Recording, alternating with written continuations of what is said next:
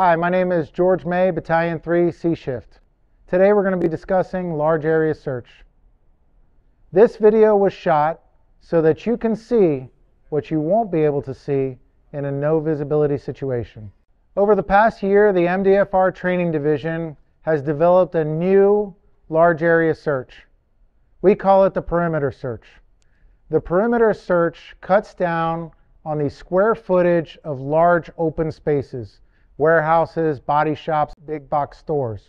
The purpose of the perimeter search is to shrink the square footage, maintain accountability and orientation, and locate places where we're most likely to find victims.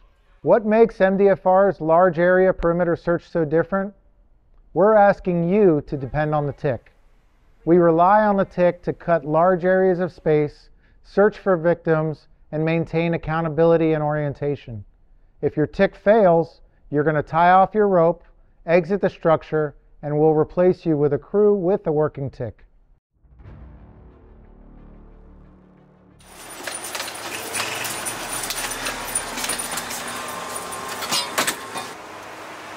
Rescue 19 Command. Command, go ahead, Rescue 19. Chief, I got an open door on the Alpha Bravo side. We're gonna go inside and do a perimeter search.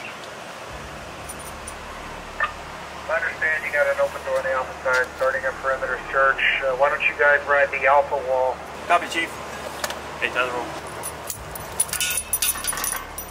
As the firefighters enter the threshold, they must conduct a 3-level scan that will give them an idea of the space they are about to enter, the temperatures at the ceiling, and their intended direction of travel. The officer should give their firefighter a view of the TIC so they can have a picture of the environment as well. At the threshold, the OIC will clear the initial space and ask the point to shoot 10 to 20 feet ahead to their first stopping point. The purpose for stopping every 10 to 20 feet is for accountability, as well as allowing the officer a chance to scan the new area for victims or fire and rescan the previous area from a new angle. The officer and GIB will follow the rope up to the point and rescan the entire area. Off rope on your left. Copy, off road. If the officer finds an area of interest that is within voice distance, he can leave the rope and investigate. If he chooses, the officer can bring the GIB with him to search the area.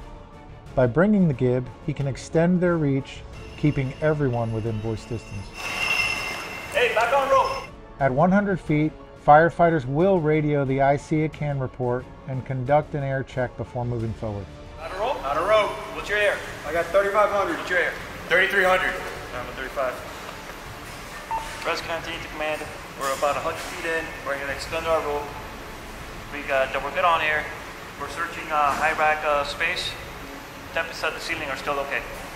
At 200 feet, search crews will require permission from the IC to move deeper into the structure. If permission is denied or the search is complete, the search crew will tie off and ride their search rope back to their egress point, exiting the structure. The rope is left behind in case the IC wants to extend the search further or use that rope for a backbone search later in the incident. When conducting large area searches, the IC can, and most likely will utilize, multiple search crews to cover the entire perimeter as quickly as possible. When changing direction, crews should do everything in their power to locate an anchor point for the turn. Additionally, crews should create an anchor anytime they pass an egress point. Off rope on your left side. Off rope. I got an exit right here. Got an exit. Bravo Charlie corner. We've identified an exit. Understand, engine 30s, reaching the Bravo Charlie corner of the building. All right, guys, we're gonna ride the Charlie wall. Charlie wall.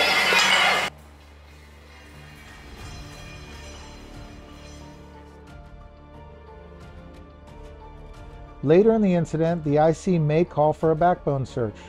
The purpose of the backbone search is to clear areas of interest that are deeper toward the middle of the structure and away from the perimeter. Crews will ride the previously deployed perimeter rope and deploy from that rope, leaving the point to anchor while the OIC and GIB search the space. This method is good for high rack storage and/or long aisles.